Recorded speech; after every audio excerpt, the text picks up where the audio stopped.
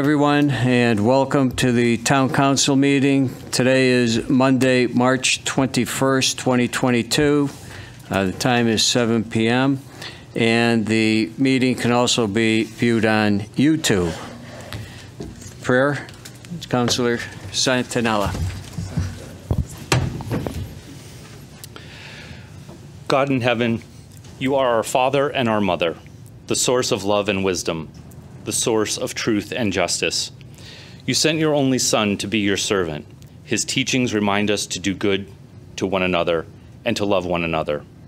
May we be reminded here tonight, we too are servants, and we are here to represent our neighbors and not ourselves, that we have a duty to those who are the most vulnerable, those who have no voice of their own. Grant us the courage and wisdom to do what is right and just. And finally, tonight we pray for peace, especially for the people of Ukraine and for people around the world who are fighting for freedom. Amen. Amen.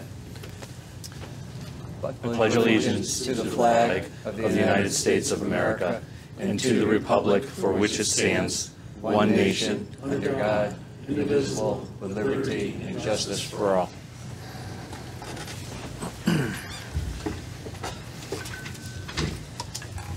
Roll call, please. Councilor Santinella. Here. Councilor Ungary is absent. Councilor Bosco is absent. Deputy Mayor Sakala. Here. Mayor Crisati. Here. Councilor Despard. Here. Councilor Finger. Here. Councilor Hopkins. Here. Councilor Ledwick. Here. Councilor Mangini. Here. Councilor Pisner. Here. 9 members present and 2 are absent. Fire evacuation announcement. In the event of a fire, there are exits in the back of the chambers, and to my left and to the audience's right, exit through the doors and go down the stairs and into the parking lots. Minutes of preceding meetings. Do I have a motion to accept the minutes of the special meeting on March 7th, 2022? So moved. Councilor Mangini. Second. Councilor Despard. Any discussions, additions, or deletions? Since none, by show of hands, all in favor? Okay, against, abstentions? Okay. 9 in favor, 8 in favor, 1 abstention. Okay. It's 9. Oh, 1 abstention. 1 abstention, yes. Yeah. Yes, thank you. Yes, 8, 1 abstention. Okay, do I have a motion to accept the minutes of the regular meeting on March 7th, 2022? So moved. Councilor Mangini. Second. Councilor Despard. Any discussions, additions, or deletions? By show of hands, all in favor? Against? Abstentions? Okay. 8 in favor, 1 abstention. Okay, good. All right. Special guests, there are none tonight. Public communications and petitions. Any person wishing to speak in front of us, in front of the council, please state your name and address for the record. You'll have 5 minutes the first round and 3 minutes for each subsequent round. Please refrain from any personalities, and we ask that everyone to be respectful of one another. Is there anybody who would like to come in front of the council?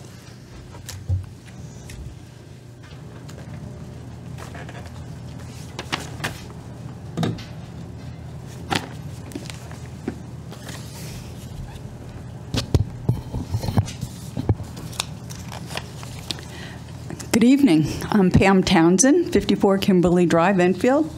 I am a Wreaths Across America location coordinator for Enfield. I am here on behalf of Wreaths Across America organization, the members of the John Micholik Unit 154 Auxiliary, and myself to thank our amazing community for your support of the mission to remember the fallen, honor those that serve and their families, and teach the next generation the value of freedom.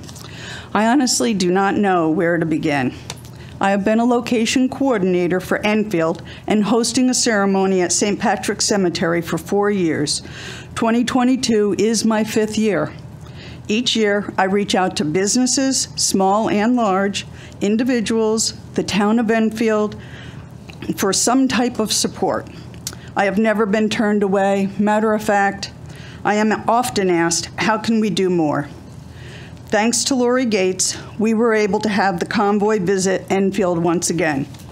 It was the 6th time they have visited our community, and in 2021, Enfield was the only stop in Connecticut before they headed to Arlington National Cemetery in Shanksville, Pennsylvania.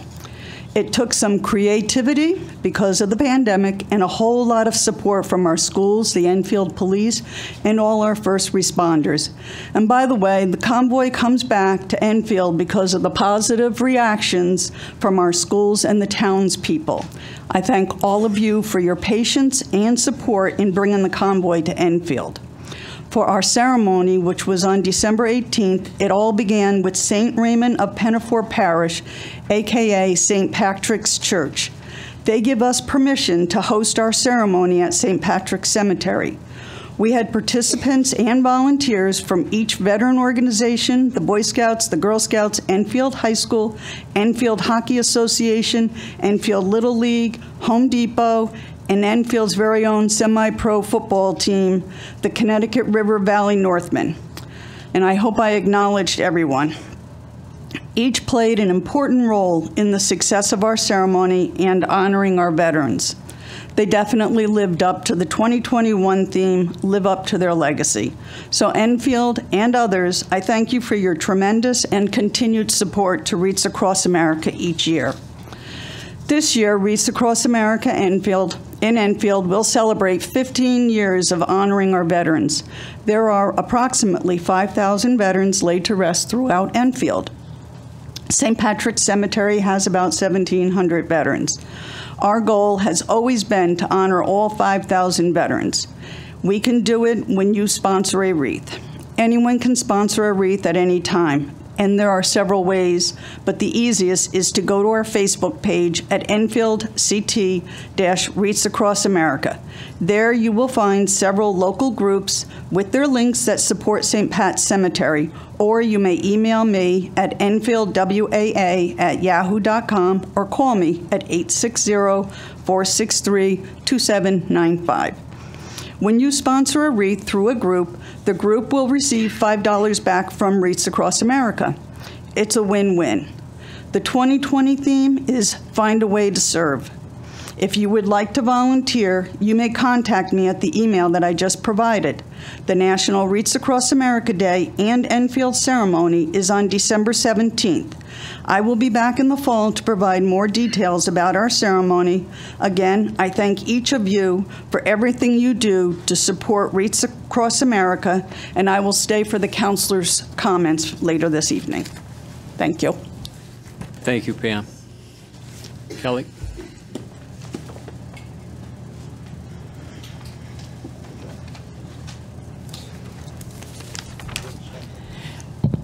Kelly Hemler, 10 Hartford Ave, Thompsonville. There's a proposed text for, or regulations for zoning for the recreational marijuana. This is led by Councilor Santinella. In Thompsonville, they are asking for a 100-foot buffer for public buildings, public parks, recreation areas, in places of worship. Ironically, they want a 1,000-foot buffer for an existing dispensary. I guess that's more important than our churches and our parks where our kids play. And thank goodness, 1,500 feet from schools. If this was the whole town, I probably wouldn't even be here. I wouldn't like it because I'm all for a 10-mile buffer, to be honest. But the rest of the town, they're suggesting a 1,000-foot of existing, well, that's the dispensary, it's the same, sorry. 1,000-foot from public buildings, 1,000-foot from public parks, 1,000-foot from recreational areas and churches, places of worships, 1,500 for schools, which is the same. I first got involved because I grew up in District 1. I moved, bought a house in District 2 in Thompsonville, and found that we were treated differently. People treated us differently. There was a bad perception of Thompsonville. I couldn't understand it, surrounded by a lot of good people living there. And that's how I got involved. Now, that's been quite a few years, and it's slowly getting better. And this is going to put us back to second-class citizen, and it's just wrong. I should also mention that in Thompsonville, not everybody has driveways. I mean, fortunately, I have a driveway, but we still use street parking. We still use the municipal lots. One of the other things proposed is to waive the parking. So you want to bring in a business that's going to have lines of people buying drugs in front of churches in Thompsonville, in front of your kids playing basketball, and now they're going to take your parking. It's just wrong. You shouldn't be spot zoning. I don't think is right, and I don't think it's right to treat 3/4 of the town one way and our side of town the other way. Now, we've come a long way, and yes, we are waiting for a spark that'll set off the economic development for this historical and walkable community. This is not it. And Thompsonville shouldn't be sacrificed and made less important for the rest of the town.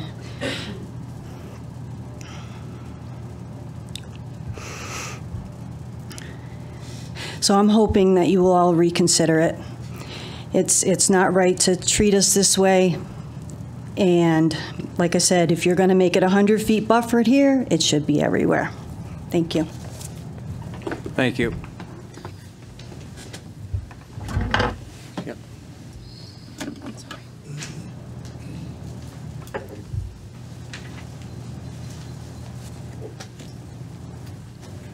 Good evening. My name is Mark Dion. I'm a property owner down in Thompsonville. I've done a few projects over the years down there. I have about 50 apartments, 2 businesses. I have mixed-use buildings, and I have property that has 2 buildings on 1 deed. It's just the way it is. Thompsonville's unique. Over the years in dealing with the town, zoning, building department, Thompsonville was always exceptional. It was always, it always had something unique. Renovating existing buildings, which I've done about a dozen, always required special attention from the building department, modifications to codes, etc. When you go to the building department, they have 2 sets of codes. One from the government, supplements from Connecticut, dealing with existing buildings. They have books just on existing buildings because they're unique. Thompsonville's buildings date back to prior to 1900, and I've worked on them. I'm here because of the tipper barrel situation. Sites and premises in Thompsonville are tight. 4 families currently are considered non-commercial, and 4 families and smaller, every unit address is getting a tipper barrel marked with a red tag. So I have 4 families that are getting 4 marked tipper barrels. I have a restaurant, Mark's Restaurant, with a 7 family, and I got 1. Well, obviously it doesn't make a lot of sense. I was in front of the zoning when I did this in 2009, and the commission said and recognized there was no site for a dumpster. If I had a dumpster, I'd have no problem. I also have properties that have 2 buildings that have 7 tenants, and I get a tipper barrel. Over on Alden Avenue next to the church, I created a mixed use over there, and there's 2 buildings on the deeds, similar problem. There's no site allowance for a dumpster. So I thought about what the town is trying to accomplish, and I actually spoke to other landlords that have the same scenario as I have. And this is what crossed my mind, something to consider. If you have a commercial property, which is the problem? It's the commercial definition. When I went to the building department, they have codes that say this. you have a building that's so big and you're going to work in it, codes that apply, a lot of them lend themselves towards the most, they define the building by its most occupant. In other words, is it residential or is it a business? And they define it by square footage. So for example, if you're familiar with the restaurant that I have, it's about a 5,600 square foot building. The restaurant's 1,100 square feet. As a result, it's predominantly a residential building. It's got 7 apartments and a small. Now I look at Sylvia's, which is down the street. Don't know the exact figures on hers, but she's got 5 units above her restaurant. For all I know, the square footage of the residential side is greater than the restaurant as well. If I look at the Polish deli on the corner, there's no residential there at all. It's strictly business, okay? We all have the same problem. We can't put a dumpster on site. So I thought about it, and I said, this is how, if I had to agree to something, this is what ran through my mind. I said, if it's predominantly, and this is only for existing structures, new construction, they can make room for a dumpster, for the most part. If the building is predominantly residential, then my first response is, and it's considered commercial because it's more than 4 units, my first reaction is, give them 4 tipper barrels, because it's the equivalent. I have buildings across the street, like I say, that have 4. I said, give them 4. So I have a 5, 6, 7 unit. Give them 4. Make them pay for another tipper barrel if they want it or need it for the next 2 units. So if you have a 6 family, the best you can do is get 4 from the town, then you got to pay for the next one. You have an 8 family, you have to pay for the additional 7th and 8th unit. I ran that by a couple of the people, and they said that makes sense. Currently, and I'm not saying that you have to give them to them. For example, I have units buildings that have 7 apartments, and I only need 3 tipper barrels. A lot of it has to do with the landlord and who and how they allow people to move in. Basically, you don't want to put 4 and 5 people in a 2-bedroom if you can avoid it. If you can get one person to take a 2-bedroom, which I have, and so I like to have. I sit back and say they should have the option of getting more tipper barrels if they need it. The restaurant in the 7 apartments, 4, I'm good. I don't need any more than 4. But if I found that I wanted another one, if I had the first 4, I should be paying for the next one. Anyways, that's my comment about tipper barrels. It's a problem. If you can't get rid of garbage, it's like flushing a toilet. You can't live there. It's a health problem. So, anyways, thank you for your time. All right. Thank you, Mark. Is there anybody else that'd like to come in front of the council? Yeah.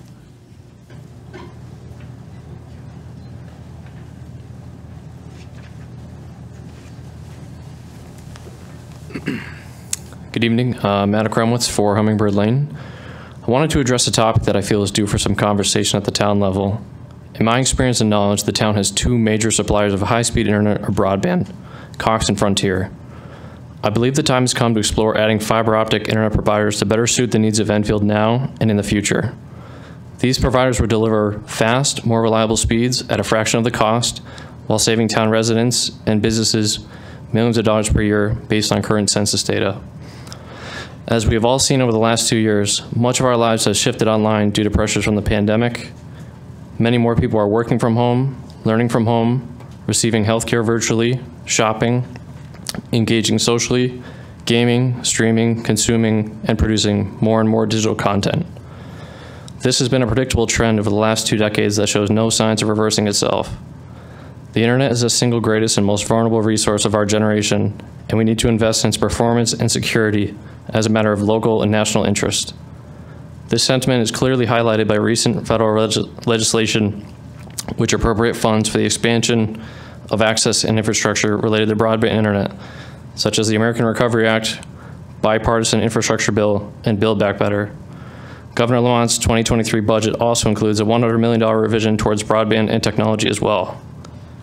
Enfield town residents and businesses are being held back by current network providers who do not offer the bandwidth capacity, performance, or price of a modern network built on today's technology. Adding a fiber provider will drive down monthly costs for residents, install a high-performance, future-proof network into our town, and force current providers to become more competitive in the marketplace. Local area communities such as East Hartford and West Hartford have collaborated recently with providers such as Frontier Communications, GoNetspeed, and Sci-Fi to deploy fiber-to-home networks to consumers throughout their cities. Given Enfield's current relationship with Frontier, they may be the most logical business partner. Alternatively, Westfield, Massachusetts manages their own network run by the municipality as a service that they branded Whip City Fiber. I would highly suggest the town investigate proposed federal dollars and capitalize on the spotlight being cast upon broadband and begin the process of collaborating with an organization that can bring Enfield to market speed and price and ensure competitiveness in the future. Regardless of federal monies, Enfield is an attractive community to ISPs due to its high broadband adoption rate and population density. As a point of comparison, I have compiled charts and reading material that contain plan data to help illustrate the gap in our service and price that Enfield is currently forced to bridge daily. In all cases, when compared to local area fiber providers, Enfield residents are paying at a minimum nearly double the going market price for downstream and up to 78 times for upstream bandwidth. I would encourage you to perform your own research to validate these figures. Access to world-class internet service is key to staying relevant in education, healthcare, entertainment, and commerce. Without action, Enfield will continue to pay premium prices for antiquated technology and constrained speeds, which prevent the town from realizing its true potential online. I strongly encourage everyone in town to advocate to Frontier, GoNetspeed, and the town council to reiterate that 20th century internet service will no longer cut it in the 21st. Thank you. Thank you. Okay.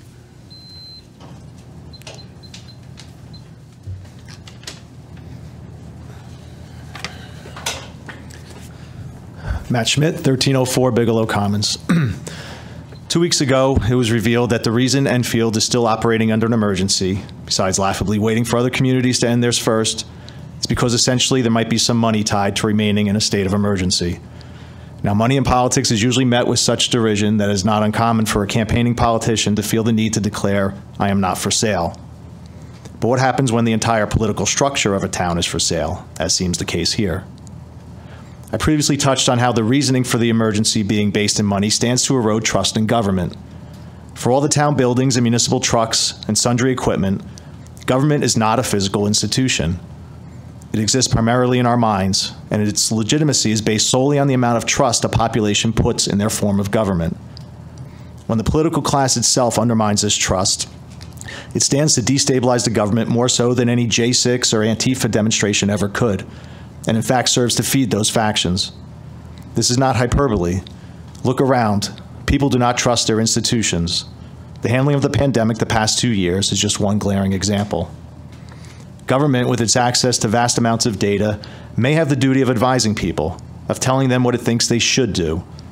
But when should turns to must, when recommendations turn to mandates, that is when government fails, because force is the failure of government. It is a failure of any relationship, really. And a relationship between a government and its people has far-reaching implications on the lives of all. So when a government such as Enfield enacts emergency powers, using those powers to apply force to those who it represents, turning shoulds into musts, it rightly opens that government up to doubt.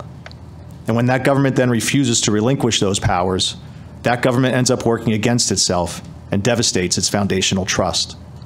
And trust lost, even more so than freedom, is not easily regained.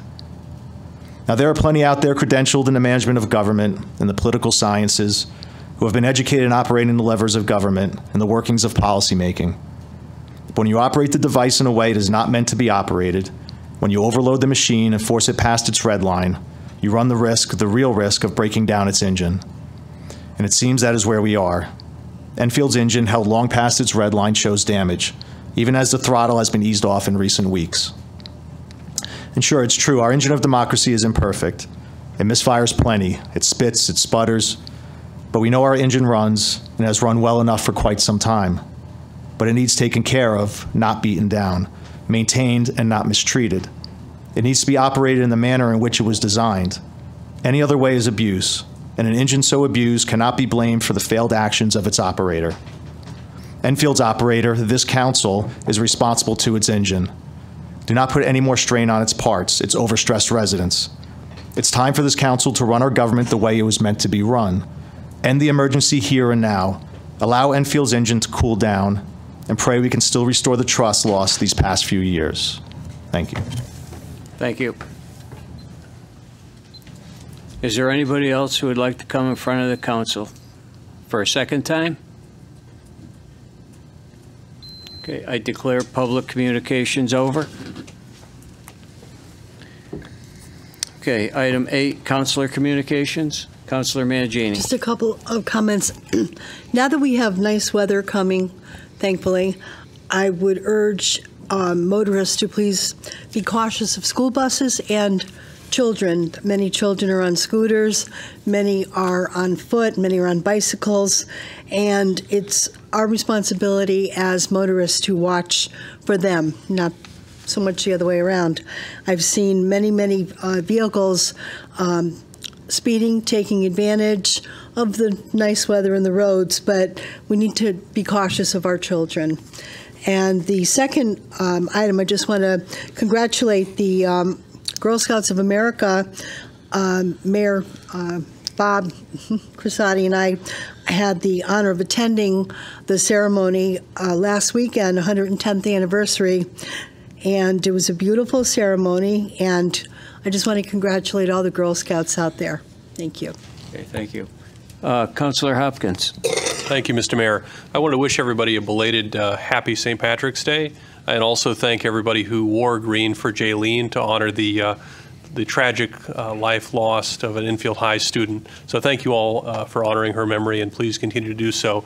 And I absolutely echo Councilor Mangini's plea. Please drive safely. Lives are at risk. Thank you. Councilor Finger. To add on to Councilor Mangini's and Councilor Hopkins, motorcycles. Motorcycles are everywhere. I ride one. Please watch out for me. But that's important. You see a lot of people out there on motorcycles. A lot of our veterans are on motorcycles, and there's a lot of groups around here on that. So please be careful also with them, because people say we had a few deaths last year here in town from motorcycle accidents, and I don't want to see that happen again. And the last thing I got to say is we lost a good man in DPW this week, Timothy Riak. Died of cancer and is a friend for a long time, and he's going to be sorely missed. And life's too short. Let's all be nice to each other. Thank you. Thank you, Councilor Despard. Thanks, Mr. Mayor. First of all, Pam, I just wanted to say thank you so much for what you do with Wreaths Across America. I know that's got to be a lot of work, and just wanted to say thanks. And then I just wanted to plug the North Central Connecticut Chamber of Commerce is having a home show this weekend, the 26th and 27th at the Enfield Mall. Should be a good time. It's not just vendors. There's going to be raffles, prizes, entertainment. It's really a family event, so hope to see a lot of folks there. Thanks. Okay, thanks. Anybody else? Deputy Mayor? Thanks. Really quickly, happy spring to everybody. Good luck to all those kids who are trying out for the spring sports, both in high school and middle school. I know that that'll be happening this week and next week. I missed last meeting, unplanned. I planned to be here, but sometimes when you plan everything out perfectly, other forces are at work and you miss it. So I was not here, so I do want to take this opportunity to formally welcome Ellen as our town manager, not interim anymore. I have to say the biggest disappointment was not being able to be here and vote for you, because I was really looking forward to that. So my official welcome and congratulations. Okay. All right, I have a few comments to make. First of all, to everybody that came and spoke tonight, thank you. I know I've had some conversations with Mr. Dion regarding your issues that you're having. We'll take a look at that. The other thing that I want to mention is the hard work that Pam and what you and Lori Gates do for Wreaths Across America. You know, it's just a great event. A great event. You know, I had the honor this year of welcoming in all of the truckers and spending some good time with them. But keep up the great work. Thank you. There's a couple other things I do want to mention. Yes, I did attend the Girl Scouts of Connecticut Mall Madness. It was a great event. Special thanks to Gail Myers, who put that program together. She did a fantastic job. There's a couple other things that I want to mention, and one thing is that the pandemic has impacted all of us. It's impacted our health, our safety, our finances, and really probably the most destructive to us is our emotional well-being. And I think that the town of Enfield and our social service department is making great waves in recognizing that. And I know that they're going to be convening a workshop with community partners to begin to understand the needs of our community. And I know myself, Deputy Mayor Sakala, are going to be part of this work group that is going to help decipher mental health and substance abuse or misuse in our community and work towards the steps of mapping out strategies and actions and improving our community's overall health. And so I just wanted to give a shout out to Cindy for, you know, putting this together with the social services. I did have the pleasure this past week with our town manager. We met with Ron Salas, who's doing you know, some great work over on North Main Street and Main Street here, and he has a great vision for what he's doing for the improvement of Thompsonville. It's quite impressive to look at his work, what he's projecting to do in that particular area. So, you know, hats off to him and to everybody else that are putting forth, you know, great effort and making some things happen here in town. Also, our police department should be recognized also for their fantastic work on disbanding a drug factory here in town this past week. There's one thing that there's a couple of things, and one thing that we've been talking about is with our Water Pollution Control Board, that we've been talking about creating a standalone Water Pollution Control Board. And I know that our Water Pollution Control Division is responsible for the operation and the maintenance and the repair of 16 pumping stations and our 10 million gallon per day wastewater treatment plant. And we have over 250 miles of sewer. So, you know, we have I think it's about time that we have a group of citizens, along with some council members, to put their expertise in this area and to take helm on a regular basis to provide an oversight to have a standalone water pollution control. You know, I'd like to hear, you know, from everybody, you know, over the next few days, and, you know, to entertain a motion and get your opinions on that, so that we can direct the town manager and our town attorney to start looking at the steps to start moving forward with this particular avenue here. And I think it would be in our best interest to do that.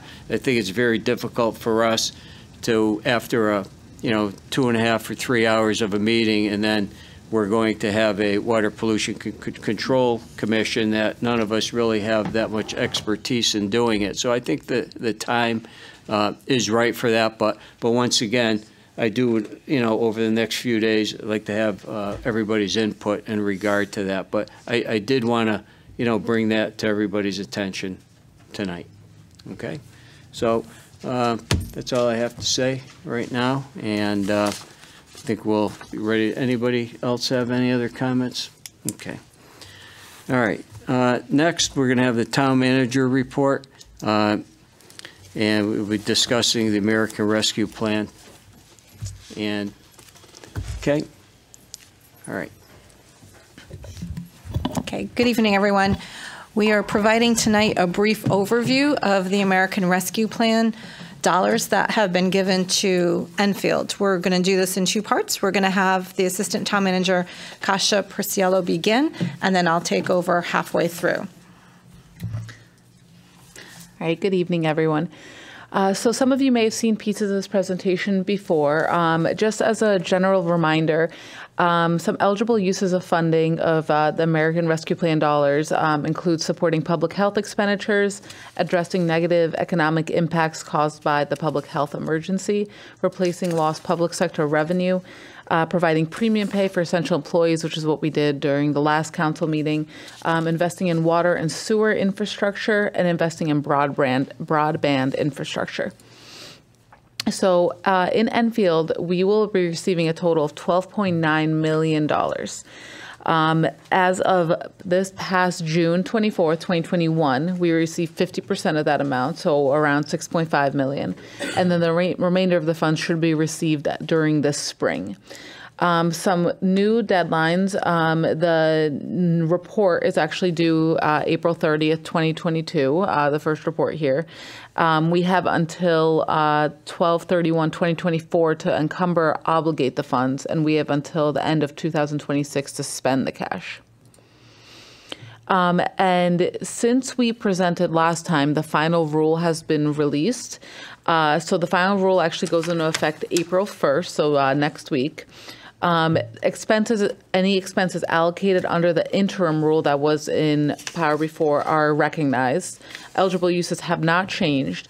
And now there is a new provision where towns may spend up to $10 million of their allocation costs and have a little more flexibility how they report that spending. So a few things that we have already completed. So in June of 2020, we opened the Enfield Express to offer drive-through services to our residents, to keep both our residents and our staff safe. So if you remember, we were doing dog licenses, tax services, finding leaf bags, or really anything we could find to do contactless. We were doing that through the Enfield Express. Now the building is home to our tax and assessor office and also our Thompsonville Community Police Unit.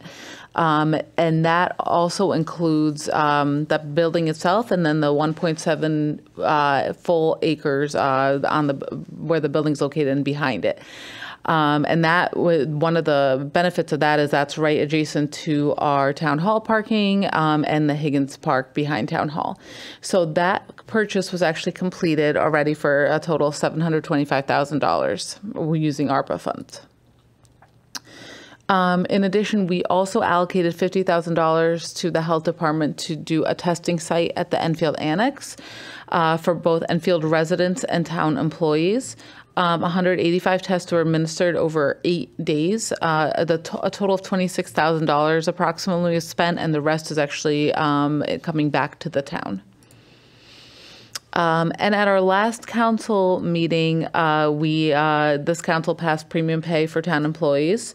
So that was $812,000 for full and part-time employees for work performed from March 1st, 2020, which was the beginning of the pandemic, until December 31st, 2021. And that impacted 375 full-time employees and 90 part-time employees, and that was about $50,000 in FICA Medicare. And that was a total of $874,000 that was spent during the last council meeting. So here's a summary of just a few things I just talked about. So $2.4 million spent, 12.9 was received. So what remains to be allocated is about $10.5 million that we have left to work with. And at this point, I'm going to turn it over to Ellen to talk about the future. You're going to click? I can click, or you can click, up to you. You can click. So to continue the theme of items that were discussed by the Town Council last fall, these have been appropriated, but they have not yet been spent. And the first one is the additional construction and design for the parking at Higgins Park, which is a $425,000 item. And then recently, we had placed the order for the fitness stations as well as the band shell at Higgins Park, which would be expected for midsummer delivery, and that is a $298,000 item. And then lastly, the bike path design from Franklin to the Suffield Bridge, that is a LOTSIP grant, and so we are budgeted for and have done the design for that, which has come in a little less than $100,000. So that's, again, in process from the previous council and last fall that have carried over and are now being appropriated this spring. The other items that were proposed last fall but have not had any type of financial action taken on them are the Brainerd Park restrooms, Powder Hollow restrooms to go along with the work that is being there, as well as proposed restrooms here in Higgins Park, as well as a redo of the town hall bathrooms and the water fountains throughout this building. So these were proposed for rehabilitating town-owned property. We did amend the top two, Brainerd Park and Powder Hollow, in order to also include field enhancements because Brainerd Park has just gone out to bid. There are some additional monies that are needed, and there are some enhancements that are being requested for Powder Hollow. So we are going to probably increase that dollar amount there a little bit so that we can take into those as well, those into consideration. We also kept this slide in because we did have the failed referendum item on the public safety complex.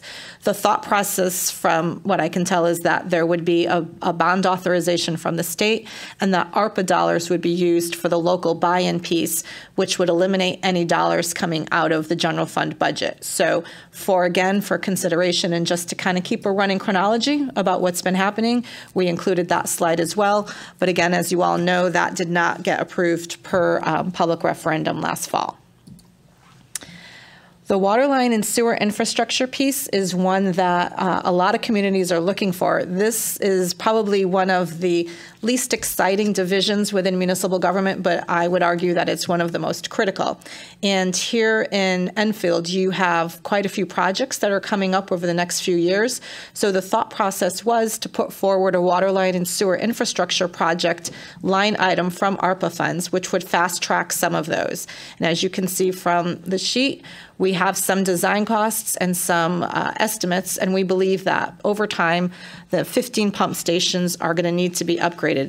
They range from $250,000 repairs to upwards of $4.5 million for the major one. So we are looking to think about doing some of that all at once. That would help with the schedule, and it would also be a potential savings to the sewer users and the taxpayers over time if we were able to front load some of these dollars into that investment in one fell swoop. Now comes the fun part. Over the last few months, we've had lots of discussions here in this room, but also within the departments. We've had suggestions from the community, and we've had suggestions from some of our employees about where they think we could be using some of these dollars. And for those of you who remember the announcement a year ago when the ARPA funds were approved by Congress, these are meant for transformational change projects and also to mitigate any of the effects of the COVID pandemic. So at the top of the list is funds for supporting small businesses and or supporting small businesses through community gift cards, which was a proposal that was received. So that's why it's up there.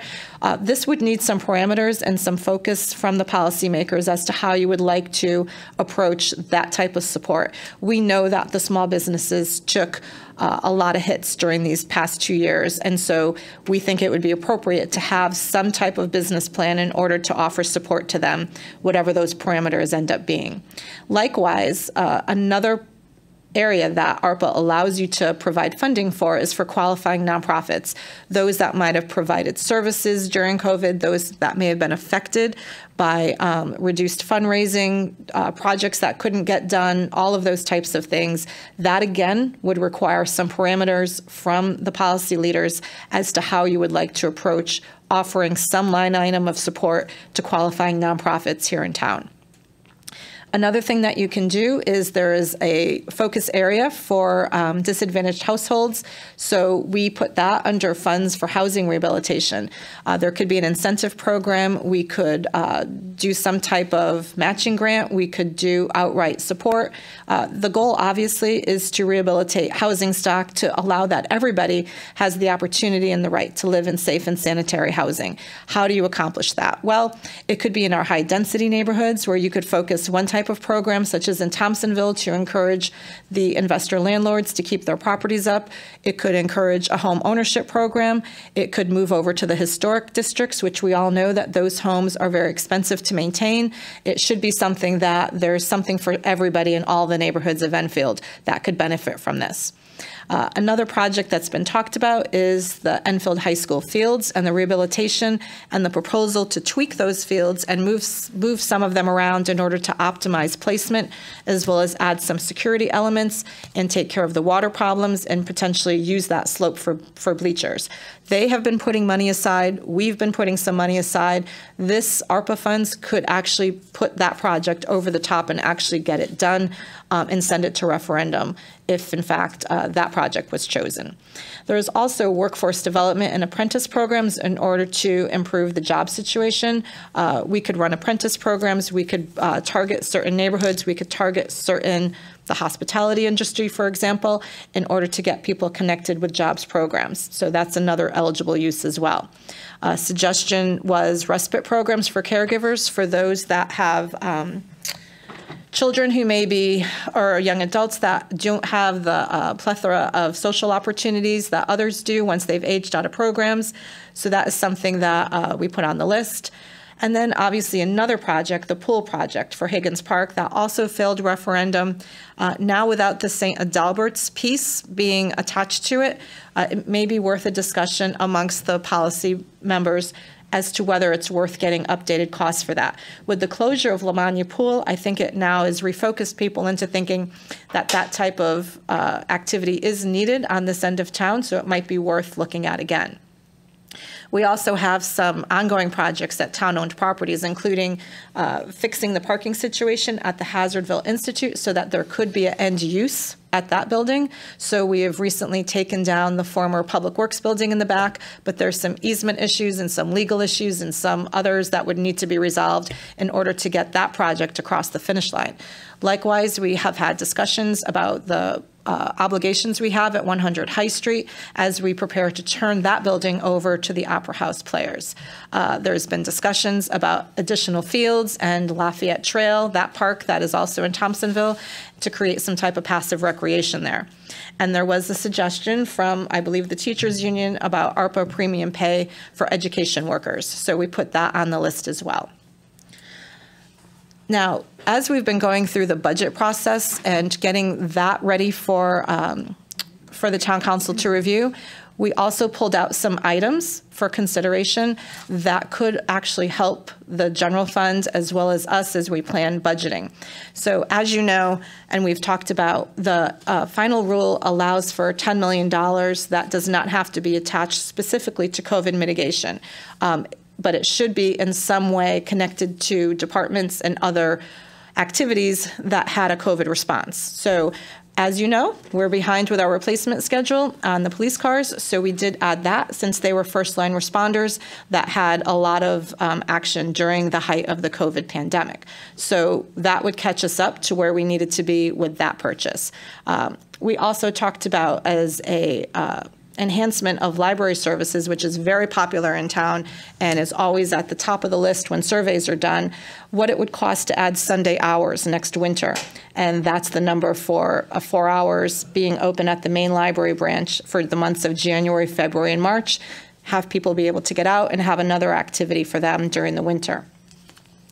The AV system at the senior center is in a situation where it can no longer be fixed, so it needs to be repaired and replaced in certain parts.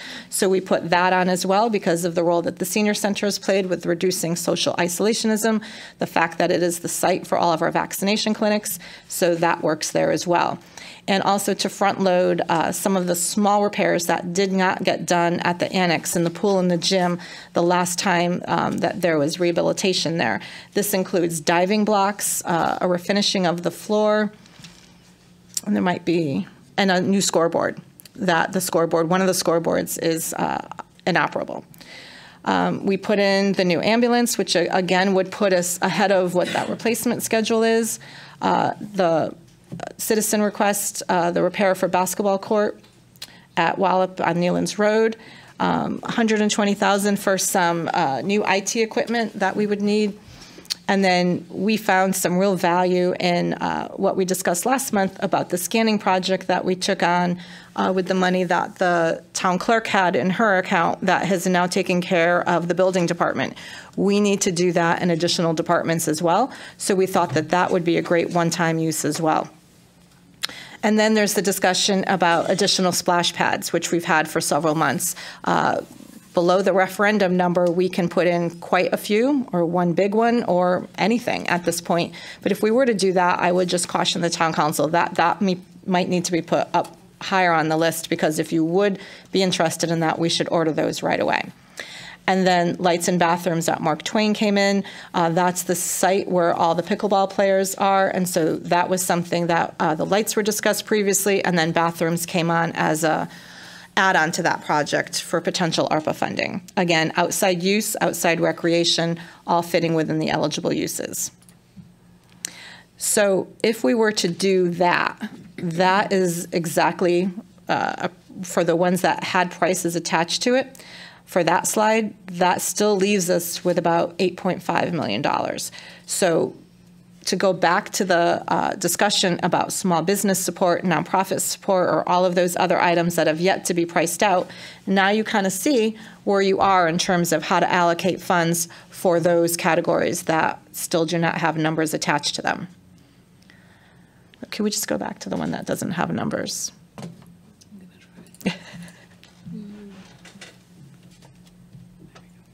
The one before that, I think.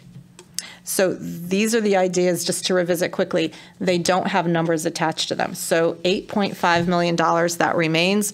You could look at these, or we could talk about, other items as we continue on as well. I can go back. So the next steps. There is the available amount. We have some proposed items, which would possibly take it down a couple of million, but that's still quite a bit of money that could be looked at in terms of what are those transformational projects, what are those impacts that had negative economic business, nonprofits, neighborhoods. What do we want to ameliorate with these monies? So that's where we leave it in your hands as the policymakers to help us determine what those parameters are. Is that it? That's it. Okay, Gina? Yeah. Deputy Mayor Sakala. Were you all done? Thank you. Okay. Yeah. So I did have a couple of questions and comments. First, this is a great presentation. It's good to see sort of a bunch of different ideas and suggestions that have been brought forth. I would think, and something of this magnitude, I think it deserves community input, resident input. So, because these funds are meant to enhance community and enhance our town, I would love to see some sort of community outreach survey, online question and answer, whether you have some hard copies in certain places like the town hall, the library, the senior center, and then online survey. I just think it would be a really good use. People may have great ideas that we're not thinking of. We're only 11 people and department heads and town staff. So I would love to see some community input if we could do something like that. In addition, I do have a couple of suggestions. I loved the fact that the Mark Twain got on there for the bathrooms. There are soccer fields in the back of Mark Twain. I don't know if we can put those bathrooms somewhere so they can really be accessible by both the pickleball people and the soccer fields in the back. So obviously that's not an addition, it's just sort of placement. And I know people are sick and tired of hearing me. I'm gonna die on like the bathroom hill, but parents and families love bathrooms when they're out with their kids. So if we could also add them to the Eli Whitney area. So at the library, there's a bunch of softball fields, and then the Rotary had built this beautiful playground. And unfortunately, I think all the kids tend to like run through the library and use one of their 2 or 3 little bathrooms. And I think it would be wonderful if we added bathrooms there to sort of help alleviate that traffic of running kids in and out of the bathrooms. So I think that would help both the playground area, and I think there's 3 softball fields there. Another one would be if we could find something to do with like adult daycare. I know we recently disbanded that program. I would love to see some of this money go to some sort of adult daycare program that would replace or try to replace some or all of what we used to have, or maybe do something better than we had. And another piece would be mental health services. You know, there has been a big discussion surrounding mental health and what has happened to a lot of our youth and really a lot of adults because of the pandemic. So I think trying to funnel some of this money into mental health services would be wonderful. I would love to see that happen as well. And let me see. I think my only other one was I would love to see, again, fields done right at Enfield High. Is huge pet peeve of mine. We have this beautiful building. I was on the building committee. I would love the fields to be as beautiful as that high school. So that's it for me. Thanks. Okay. I have a few comments that I would like to make. First of all, thank you very much for the presentation. It was excellent. There's a few things of mention, and at the public library, and this just came to my mind just now, that the Rotary years and years ago put a walking track, and you don't even know that it's there. It's a quarter-mile track that goes around the public library. Maybe we can upgrade that walking track, and to go along with that nice playscape and the work that could be done over at Eli Whitney School. But there is an actual track that people actually could go for a nice walk right in that area. In regard to the Board of Ed and the Town Council, I really think that, you know, with the Board of Ed receiving their variety of one-time funding sources through the Coronavirus Relief Fund, and I'm going to suggest that us and the Board of Ed meet to make sure that every dollar is being stretched correctly as far as possible, you know, from their end and from our end, and what their funds are going to be used for. Now, also part of your presentation was on a list for consideration, and I think it would be a great idea that the town could issue premium pay for the teachers, paras, and cafeteria workers. I'm going to actually make a recommendation that we support these groups and really say thank you for going above and beyond during the pandemic. It falls under our guidelines to be able to do that for them. I know that we'll have to look at the language, we'll have to look at the criteria that would be allowed for the amount for these particular groups. It doesn't have to be exactly the same that we had. Obviously, it's going to be a lot different. But I just think that we've always been a good partner. We've been very supportive of our education department, and I think it would be the right and appropriate action to take on our part to help with the premium pay on their end. I don't know what they can do on their end, but if we work together, I think that's something that would be beneficial to the town. One other thing is, you know, commercial facelifts in all different areas of town. I don't care if it's down at the Enfield Square. I know a lot of companies, not the Square, but all of our strip malls. I know a lot of people have been doing a nice job with facelifts. facelifts in Thompsonville, facelifts in Hazardville. Give these businesses opportunities to be able to apply for, commercial facelifts in their buildings. And for business support, I like all of those ideas. And I did have some discussion in regard to some upgrades of what's going to be done at the fields, and you had mentioned that. And I am ecstatic to hear that they're going to be open to get this. If we're going to have these upgrades, and it's a one-time shot to make our fields be quality fields where people are going to take pride and want to play on a particular field, whether it's a soccer field, a softball field, a baseball field, a football field, having pride in the middle school, having pride in their high school. This is the opportunity for us to be able to do this and do it correctly. And I think the bathrooms are very important. Not only do young families like to have them, but us older people love to have them. But I know that I'm gonna shoot to Councilor Despard and then Councilor Mangini. Okay. All right. Thank you, Mr. Mayor.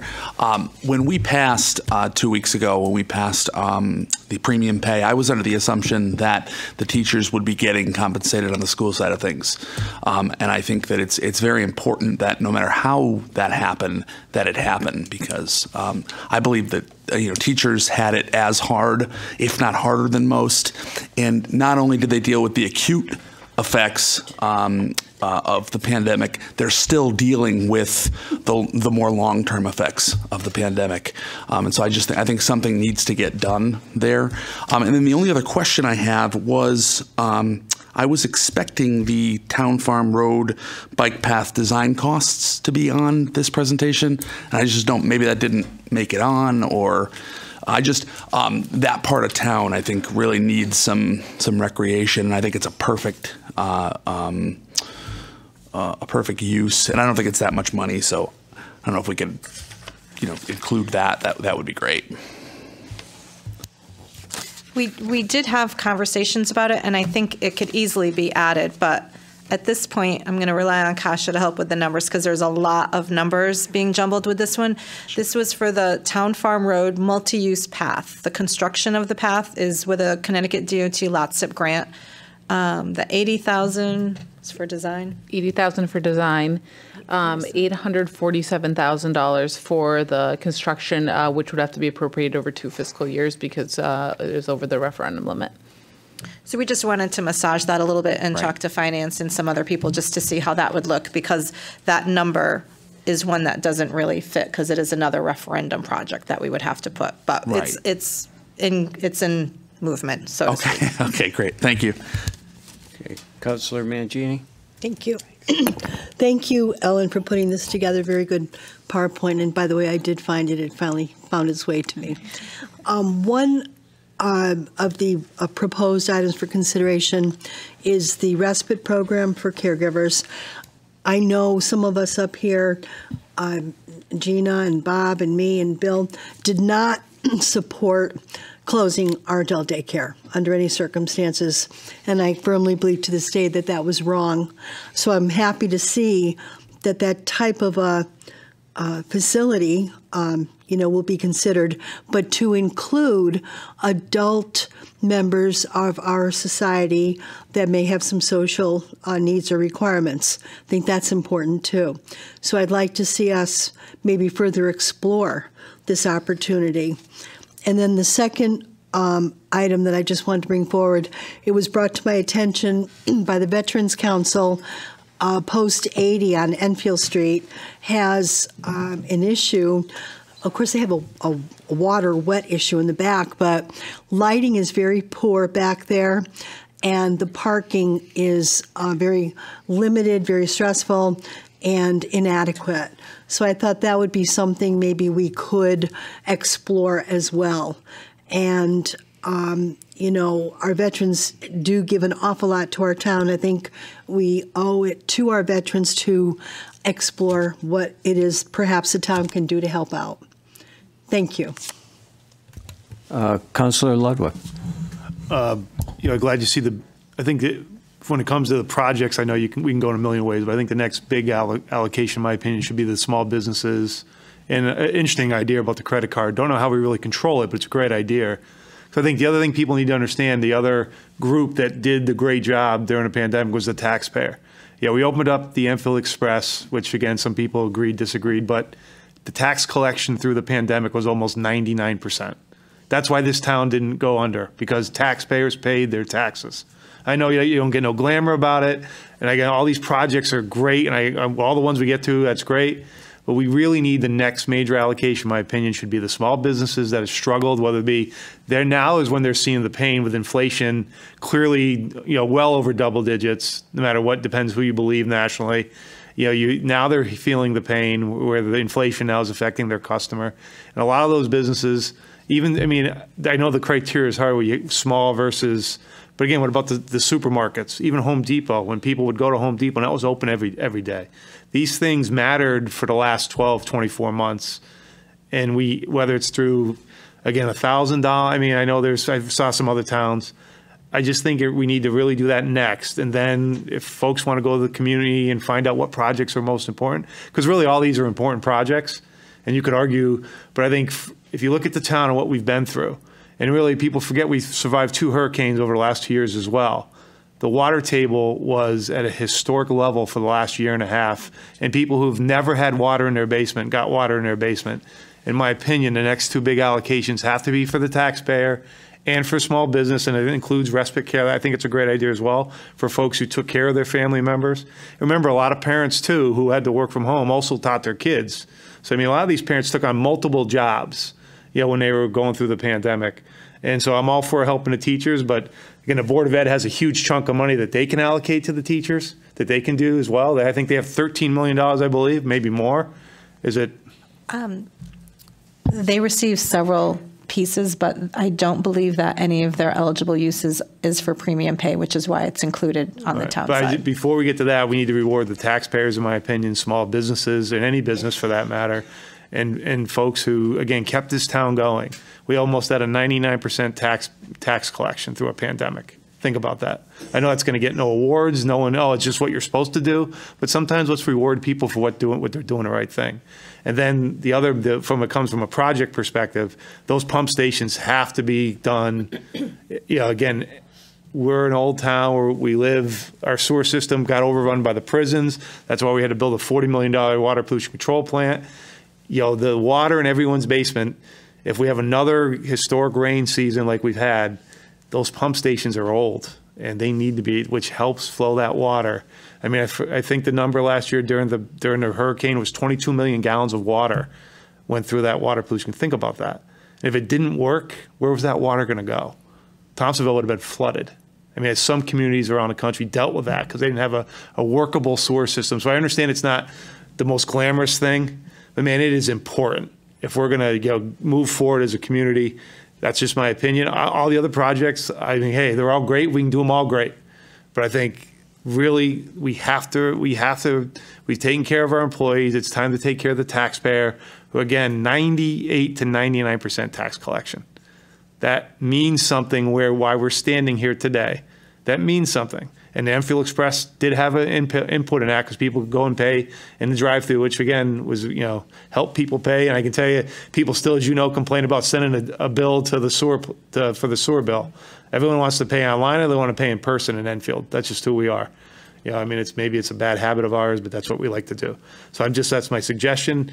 If it's through a credit card, through some sort of, for a business, I'd like to just give the business the opportunity for what they want to spend the money on. Whether it's facade work, whether it's for back payroll, whether it's, a lot of folks got PPE money, but a lot of them didn't either, and so, I guess as long as we follow the guidelines, I'm okay with saying, look, this is your money. Let's be frank here. This was printed by the Fed, and this is their money.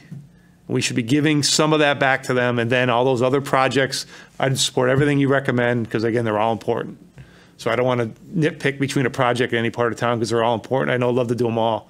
But for me, we have to reward the taxpayer and the small business, and then prioritize the pump stations, because if we don't, the pump stations are going to cause us more. I mean, we'll run out of this money if we have another issue, if we have another season where we had the historic rain that we had in the last 24 to 48 months. So that's just my suggestion. I'm willing to be flexible on how we do it, but I think it's the most important thing we have to do, and we have to do it right away. That should be the next major allocation. I'm open to the amount of money, whether it be, $1 million, $2 million, whatever it turns out to be. And I'm also flexible if it's a credit card. I don't know, again, I know tracking that maybe gets a little dicey. So, but is there a way we can do it in a way where we can track and, again, reward the taxpayers for doing their job? So thank you. Thank you. Councilor Hopkins. Thank you, Mr. Mayor. I'm really happy to see that a sizable proportion of this total amount of money we received from these the ARPA is going to sewer infrastructure. I think it's a critical thing. I agree with many other folks here up on the council. We use this, every resident of the town uses this on a daily basis, and it is, to the tune of 10, 20, 30 million dollars, these repairs. So I'm glad that we're getting ahead of that, and that I think will dovetail nicely into the kind of infrastructure support that the council is interested in doing, like Water Pollution Control Board, to make sure we're anticipating these huge costs. So. Thank you. Okay. All right. Just a couple of other quick things. Okay. We had a meeting with Eversource today to try to keep the conversation going about the parcels down by where the proposed train platform is going to go, as well as the Levitz property. There's a lot of entanglements there that we're trying to somehow keep moving as far as the discussion piece, because that is extremely valuable yet contaminated property that we're interested in being stewards of. Our finance director is in the audience, but it appears that our referendum limit for next year is going up significantly. So for projects, we'll now be looking at the number of 827,000 as a referendum limit.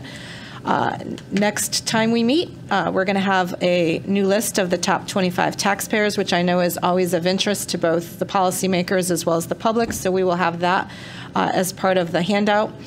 And the other piece, we did talk about health and wellness, the new coalition that's being proposed. Representative Arnone was in this afternoon. He has been a pivotal person with that whole function over the course of the last several years. And so he's going to be working with us as we transition into a new format. So I think that that's going to be really important as we bring both the Board of Ed side, that has been very integral in the health and mental wellness piece, and bring the city side into it and expand it to families, seniors, and everybody, as opposed to the previous focus, which was just children. That will continue to be a priority, especially after everything that's happened in the last 2 years. But we're going to expand it so that there's actually going to be a lot more synergy in terms of if a child is affected, a family is affected, and if there are seniors affected, that's affecting family as well if they have them. So I think it's a really great model, and I think that it will be something that, as Enfield has really been the trailblazer on so many of these social initiatives over the course of the last several decades, this hopefully will be another one that will be a model for other communities. Okay, thank you very much. Town Attorney report. Attorney Thalberg. Yeah, just real quick, Mr. Mayor. There were two land use appeals filed recently, and I ordinarily wouldn't discuss this, but I just want to correct some, I think, misinformation that's out there. Both of the appeals arise from the approvals concerning the land use application at 35 Bacon Road. The first one was an appeal filed of the inland wetlands approval, and the second one that was just filed is of the approval by the Planning and Zoning Commission. Now, both of these are essentially lawsuits.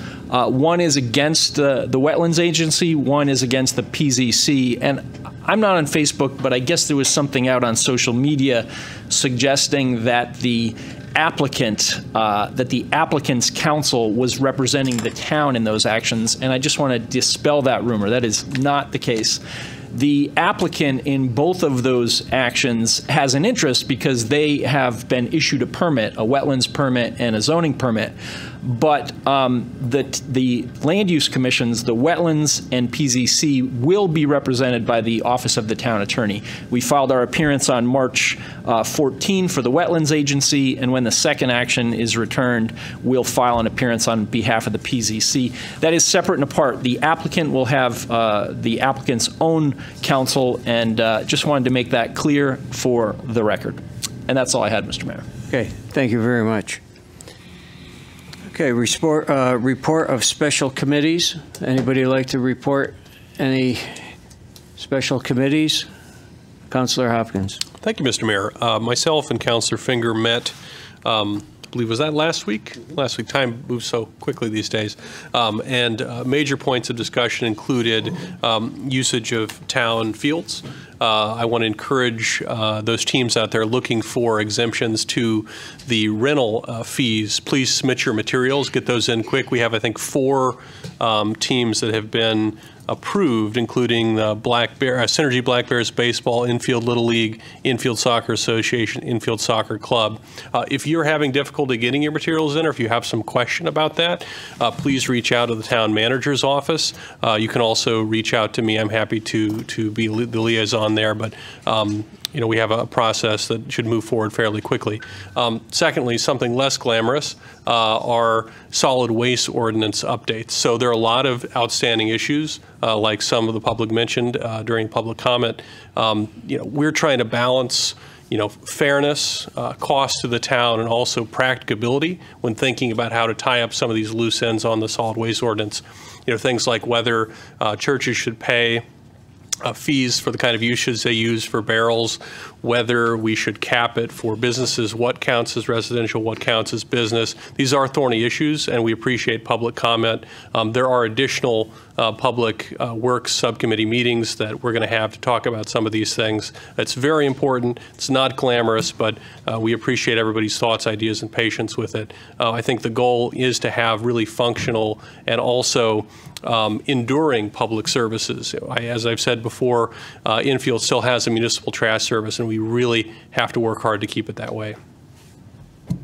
Okay, thank you.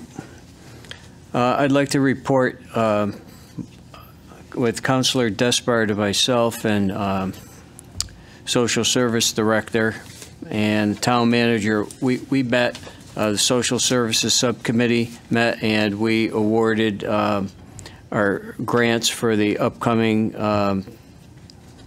budget year.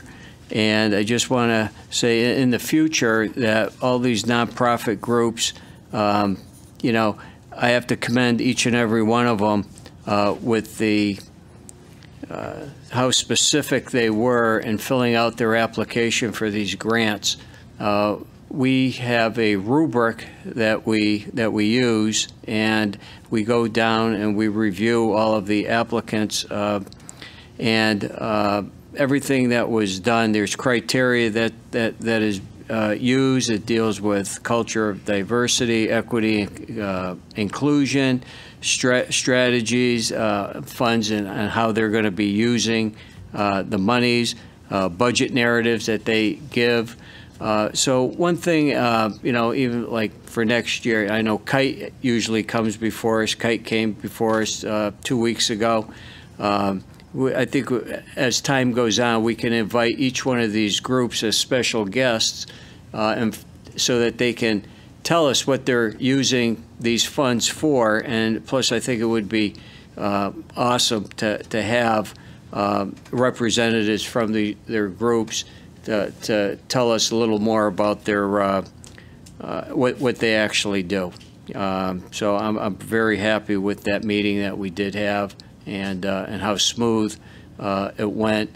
And like I said, all of the applications that were everybody should be commended. Each of these nonprofit groups should be commended for the fine job that they did in submitting their forms and submitting them on time. So so we'll move on. Any other special reports? Okay. All right. Number 12, old business. This is the discussion resolution and MOU with the fire districts for the collection and distribution of taxes. Do I have a motion to move this off the table? Motion. Councilor Santinella, second. Councilor Finger. All right. The resolution to extend the memorandum of understanding by and between the town of Enfield and the fire districts of Enfield regarding the collection and distribution of taxes. Whereas the town of Enfield and the 5 fire districts executed the above referenced memorandum of understanding, and whereas the term of the MOU commenced on July 1, 2018 and expired on June 30th, 2020, and whereas although the MOU expired on June 30th, 2020, the town of Enfield has continued to honor its terms and has continued to collect and distribute taxes for each of the 5 fire districts, and whereas the town council wishes to amend the MOU and extend its term through June 30th, 2023. Now, therefore, be it resolved that the Enfield Town Council hereby authorizes the town manager to execute the attached amendment to the MOU extending its term through June 30th, 2023. So Councilor Mangini. Second. Deputy Mayor Sakala. Any discussion in regard to this? Yes. Councilor Santinella. Thank you, Mr. Mayor. I know this resolution has been on the table for quite some time, and in fact, the town has honored its commitment to continue to do this work on behalf of the fire districts. I think it is important that as we take this off the table and agree to move forward, that this is a short-term solution to what is a longer-term issue that we need to take up with the districts. And I think it's important that they understand that this is not going to be a continuous, ongoing relationship between the town and the districts, and that past this term, we would be looking for them to be taking over this responsibility for a whole host of reasons. So that's all. The only other comment that I wanted to make on these, and my preference, and I don't know what other council members think about this, is we currently have this memorandum signed in conjunction with all 5 of the fire districts and the town manager. It might make more sense that we do separate agreements with each of the districts going forward so that we have a separate agreement in hand, as they are 5 separate legal entities that continue to have this relationship with the town. I don't know if that's legally possible or if that makes things just that much more complex, but I think I would prefer to see this done directly with each of the districts and the commissions themselves. Thank you. Okay, thank you. Okay. Jim? Yeah, there's not much to add. I mean, I would just echo Councilor Santinella's observation in that I've had similar conversations with the Fire District's Council about this being a show of good faith, that the town has honored the MOU in the breach, but we'd like to have it memorialized, whether it's with one district or all 5. We want to have it in writing. And so I think with this council's authorization, we can proceed to do that. Okay. Deputy Mayor? Can I just ask a clarification then? So let's take, for example, if Councilor Santinella's suggestion is to have 5 different resolutions, would that be possible tonight? Or, I mean, I don't know how you would do an amendment off the floor on that. I mean, I'm not against it. I don't know procedurally how you would do something like that. Yeah, this resolution authorizes the town manager to execute the attached amendment. So, I mean, I guess we could do it 5 separate times. I'm not sure that is what you're looking for. Was that, or maybe I misunderstood? You know, if we're going to complicate matters, we've done it this way in the past. Let's just leave it at that for now. This would get us to June 30, 2023. Yeah, I mean, moving forward, ideally, we will restructure a number of different relationships, and we can address that then. If that, I don't know what other people think about that. To be clear, we'll proceed with this as is with the 5 and then revisit it going forward? Correct. Okay. Very well. All right.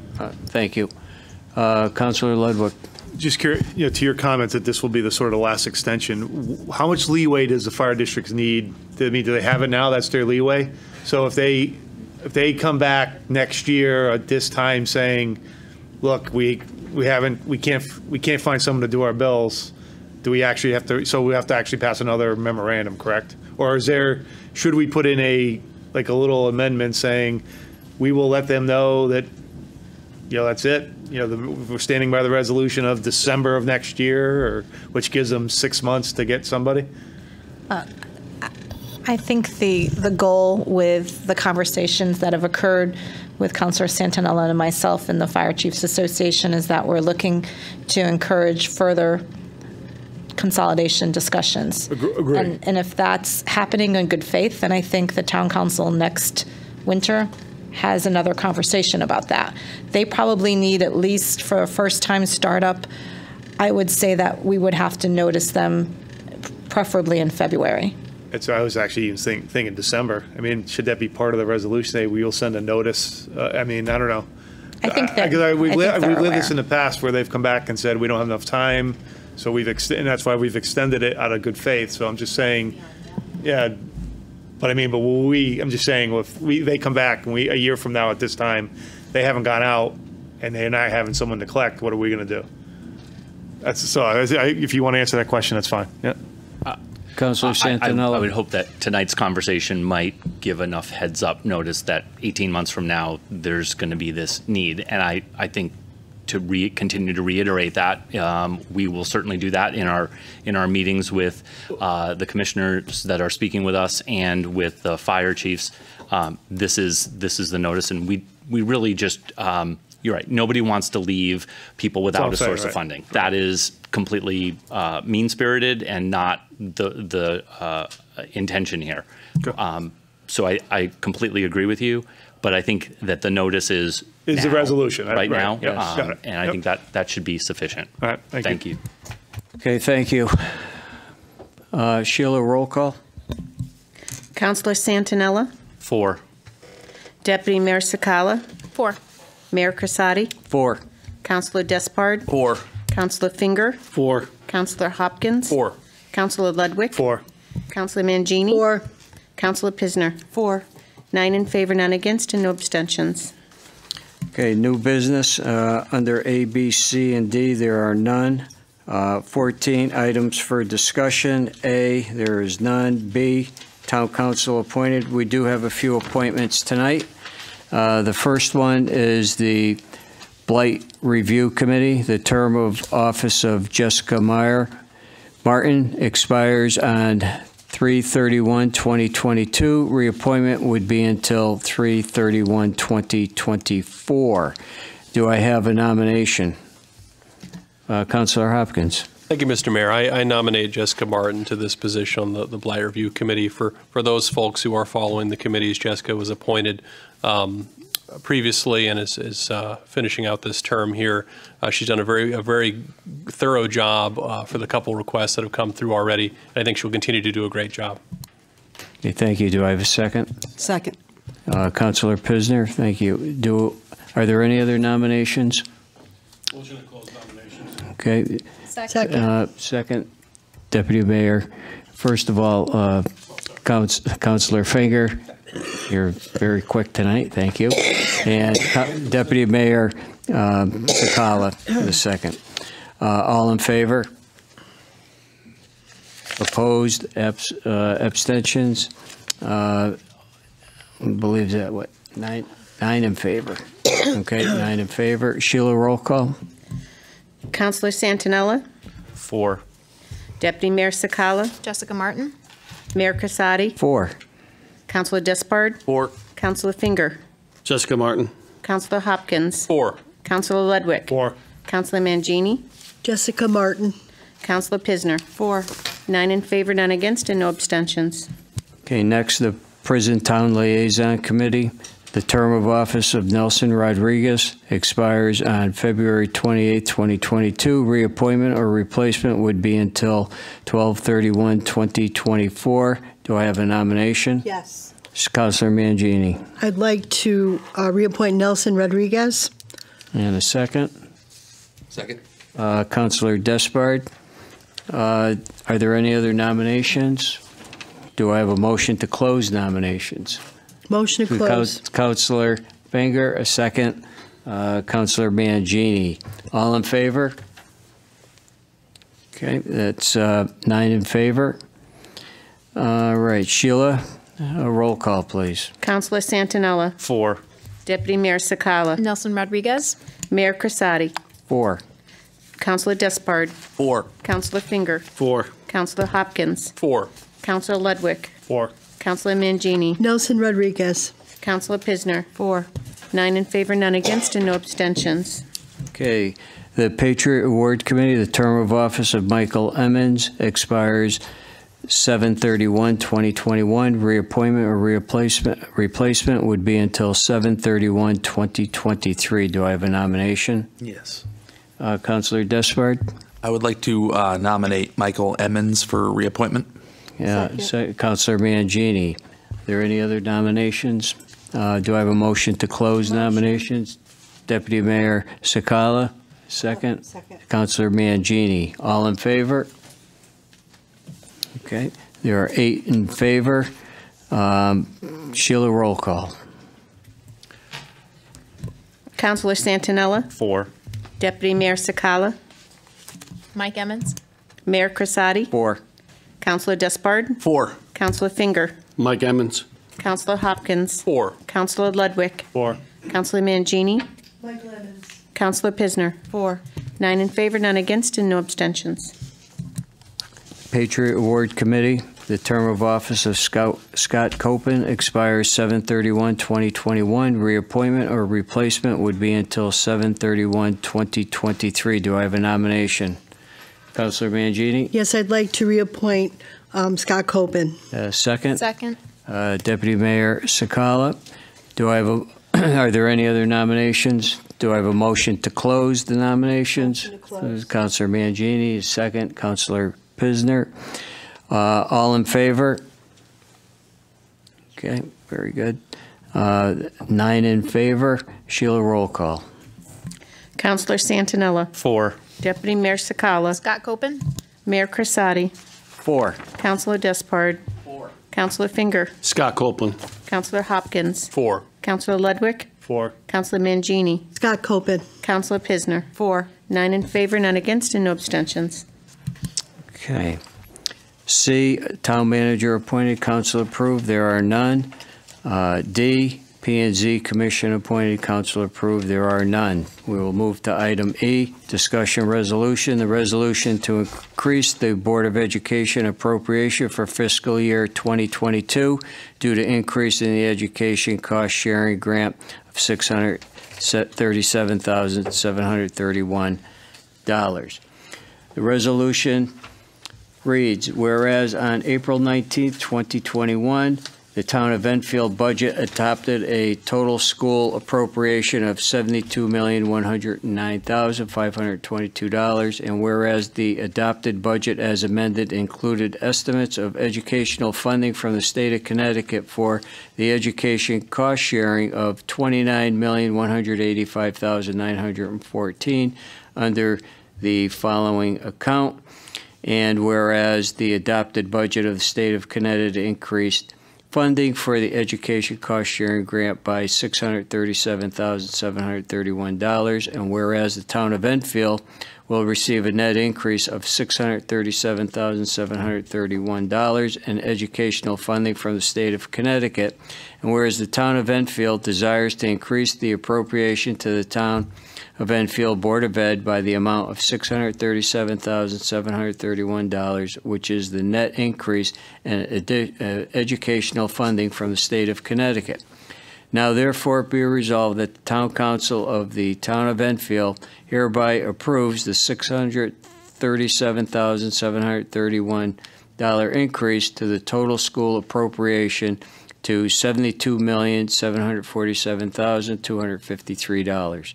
Be it therefore resolved that the Town of Enfield adopted budget for educational cost sharing under the account given will be increased by $637,731. So moved. Councilor Mangini, Second. second. Deputy Mayor Sakala. Are there any discussions or questions in regard to this? Councilor Santinella. Thank you. I really need to understand where $637,000 is going to fit into the existing budget. So, and I just want to make sure I understand this. The total appropriation was $72 million, and in that budget there was an estimated educational cost sharing of $29 million. So it was already factored into the total budget. I'm asking through the mayor to the town manager.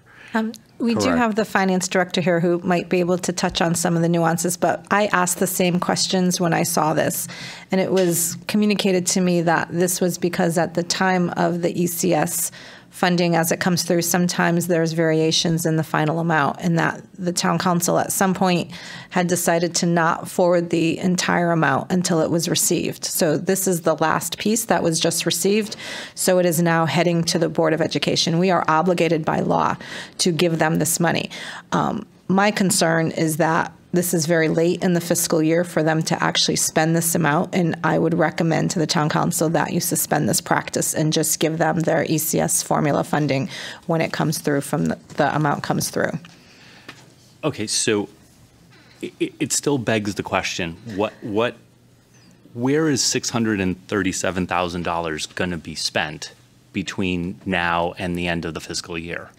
Well, I won't speak for the superintendent, but I believe he is wondering how he's going to do that himself. And knowing that we also have state law that now allows them to hold over, is it 2% of their budget for surplus, I would assume that at least a piece of this is probably going to land there. Okay, so I would feel much better knowing that this is going to surplus and then will be part of the next budget process. And I understand by statute we have to give them this money, but you see this kind of disbursement this late in the year, and you understand my concern that it's not going to become part of surplus, and we have no visibility of what this is going to be spent on. So I think the larger issue is that not many communities do it this way. It's usually just appropriated at the time. And I could not agree with you more that in that next budget cycle, we will kind of change the practice. However, it doesn't alleviate it. My concern about where this money is going to go and how it's going to roll into the next budget process is a little bit, I'm comforted a little bit knowing that it'll be in surplus and not spent immediately. Thank you. Thank you. Sheila, roll call. Councilor Santinella. 4. Deputy Mayor Sakala. 4. Mayor Crisati. 4. Councilor Despard. 4. Councilor Finger. 4. Councilor Hopkins. 4. Councilor Ludwig. 4. Councilor Mangini. 4. Councilor Pisner. 4. 9 in favor, none against, and no abstentions. F, discussion resolution adopting revised social worker job description. Resolved that in accordance with Chapter 7, Section 2 of the Town Charter, the Enfield Town Council does hereby adopt the revised job description for social work. Date submitted March 11, 2022, submitted by Steve Belinda, Human Resources Director. Steve or Cindy, any comment, questions? We have any? Okay. Team effort. Yeah. Thank you. I called on you because you were in attendance.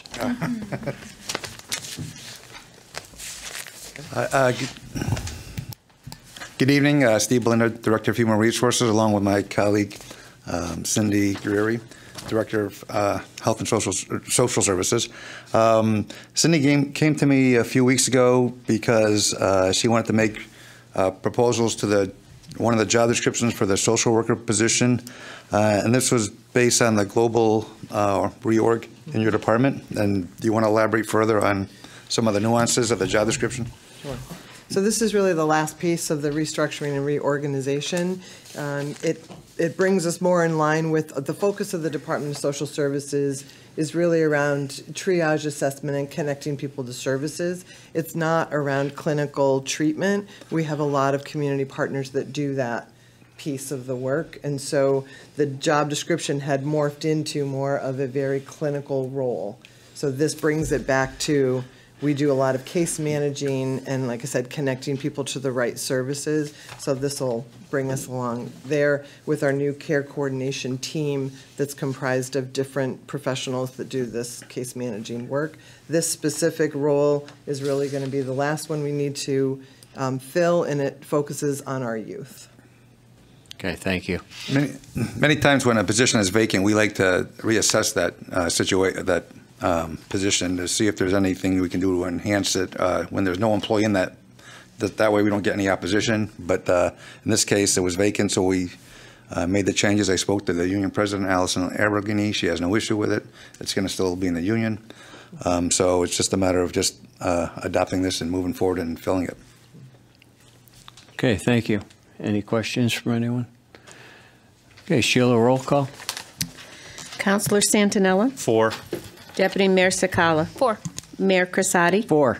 Counselor Despard? 4. Counselor Finger? 4. Counselor Hopkins? 4. Counselor Ludwig? 4. Counselor Mangini? 4. Counselor Pisner? 4. 9 in favor, none against, and no abstentions. G, resolution to adopt wage adjustment for the Assistant Town Manager position as a result of the merger with the HR Director position. Resolved that in accordance with Chapter 7, Section 2 of the Town Charter of the Enfield Town Council does hereby adopt the wage adjustment of the following position. The position is the Assistant Town Manager effective March 31st, 2022. Proposed salary $153,454. Date submitted March 16th, 2022. Submitted by Ellen Zapu-Sasu. So moved. Councilor Mangini. Second. Second by Deputy Mayor Sakala. Discussion or questions from anyone? Yes. I don't know if somebody, Ellen, maybe you can just sort of give an overview, sort of an explanation of why this is an increase in what we're doing, just for sort of the general public's knowledge. Sure. So as all of you know, we are losing our assistant town manager, Kasia Perciello, to Manchester, effective at the end of the month. So as our HR director previously just stated with the social work position, whenever positions become vacant, it's always a good opportunity to look at best practices as well as are there any efficiencies and what needs to be done. In this case, this is a very specific case that as a new town manager with 90 days on the job in the middle of budget, as well as ARPA, as well as everything else that happens over the course of the day, this position, if we went out and did a search, it could probably be between 60 and 90 days before we even started interviews and/or we're at the point where we were going to make an offer. So that is an untenable situation right now for Enfield at this point. And actually, I was here for 3 weeks while Kasia was finishing her maternity leave. And the difference from productivity from when she returned and what we were able to accomplish with having 2 people in the office, being able to work together, partner on projects, as well as have that learning curve with her knowing what was happening in town and giving that background and institutional knowledge really increased our output. So I can't afford to go back to that situation. So in looking at other forms of government and what other town manager forms are, and ironically the position that she's going to in Manchester is one like this, where there is a concentration of HR/personnel duties associated to the town manager's office in one of the assistant positions. So that is somewhat the model that will be the prototype for this. The cost savings also are great. I also believe that due to the strong relationship that the town has with its labor unions, there is capacity for Mr. Belinda to actually take on these additional duties because his day is not really absorbed with a lot of grievances and high-end labor issues. And when they are, obviously that will continue to be the priority for the town in order to resolve those. So having the bandwidth, having the knowledge, having been here and been a very close associate of the former town manager and previous to that even, I think that that is the situation that we find ourselves in that will most easily rectify what is going to be a very big gap on her last day. I am officially not talking to her, but I will say at this point that she's been a great asset just in the short time I've been here, and I'm sure that the town council will echo that sentiment, that she has been a very productive and intuitive member of the staff and is going to be really missed. So Steve has some very big stiletto shoes to fit into if the town council were to move in this direction. Thank you. Sheila, roll call. Oh, excuse me, Councilor Ludwig. Sorry. Sorry. I'm not against the move. Just curious, though. So will the job description include doing HR and assistant town manager? Because, I mean, are we worried about salary creep as we moved up? Is it, again, as we've gotten with other departments over the years where now his salary is in range with your salary, that, I'm just saying, will the description show that the individual is doing two jobs? So if by chance the individual doesn't want to do two jobs, that we'll be able to adjust the salary? I think that's always the purview of the town council to do that. So this is going to be him maintaining his salary and receiving a stipend from the town manager's office to bring it to that level that is shown. All right, but my only concern is where the resolution's written, it shows that's the new effective salary. So, all right, well, it's not, I just think it's a little too, wish it was tightened up a little bit. Okay, thank you. Okay, thank you. Councilor Hopkins. Thank you, Mr. Mayor. Just very briefly, I'm a little leery of consolidating two very important positions, and I'm glad that we have that review after 3 months to make sure that will work. I know other towns do it, but it just makes me a little cautious. So hopefully this works well, and I know it's very important that we're able to have a full crew of people as we go into budget. So thank you. Thank you. Councilor Finger. I think I see where Councilor Levick is coming from, because it does say salary for the new position. It doesn't say anything about a stipend that you just mentioned. I think that is what you were talking about, right, Mike. Yeah, I was just making clarity. Yeah, does there need to be an amendment made to say that the extra money is going to be a stipend at this point instead of a salary? Is that something that we need to do? I think I use the term stipend so that it's clear that there's two sources for that salary, but it is in essence a salary. It's not it's not being paid separately or, as a separate line item on a salary piece. But there's funding coming from his existing position within the HR budget, and then we will no, is it yours or is it mine? I forget where we're reducing. No, but where are we reducing the budget? Your department or town manager? That'll be my position. Okay. So that's where the cost savings. So the question I really have, and I'm all for Steve for doing this, but I have to do my job, appears I have to, is that stipends we have that in our contract. Stipends are not regulated to go towards the pensions and things like that. Salaries are. That's straight cost. Steve's under the town pension, I'm assuming. So is it going to be a stipend or is it going to be a salary? Because that makes a difference for if it's going to a pension or not going to his pension. It's salary, right? Yeah.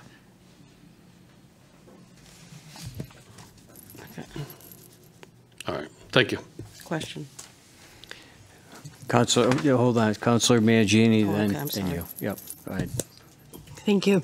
I do want to thank Steve for stepping up to the plate. I know for a fact that Steve has been pitch hitting and has been doing a superb job to assist without asking or looking for anything.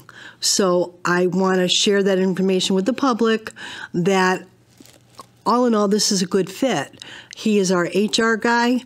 He's done a phenomenal job with relations, with employees, with managers, with the town, with the public. And I see this being a very good fit, and we are going to benefit immensely from this. So thank you again, Steve. Councilor Pisner. Okay, and again, I think it's a great fit, but after 3 months, because I kind of feel like Councilor Hopkins, that we're taking two important positions and melting them into one. And it may work, and that's great.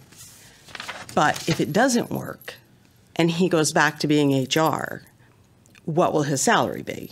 And what will the salary be moving forward? Because again, there's not a definition here of two positions equaling the 153.